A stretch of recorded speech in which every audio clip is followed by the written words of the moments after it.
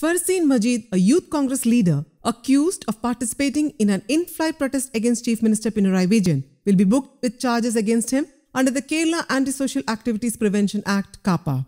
According to information obtained, authorities intend to impose KAAPA to the youth Congress leader in cases including an alleged assassination attempt against the Chief Minister. The police have requested authorization from the district collector to impose KAAPA on the accused. An official in DIG rank has submitted the plea to the Kannur district collector. According to the authorities, given the gravity of his charges, Farseen should be banished from the Kannur district. According to the police assessment, permitting Farseen to remain in Kannur will have an impact on the region's law and order. Therefore, after implementing KAAPA on Farseen, police demanded his banishment.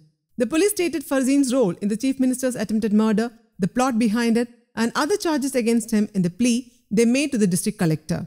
The request must be approved by the district collector in order to be sent to the committee for final approval.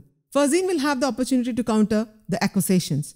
The defendant or his attorney must appear before the committee. Police have already issued a notice to Farseen regarding this. The case reported was prepared by Mattanur Police. The report includes details about the lawsuits filed in 2018 against Farseen. Meanwhile, Farseen Majeed and Congress leaders responded that the administration is employing the police to inflict political retribution. News Desk, Kaumudy Global.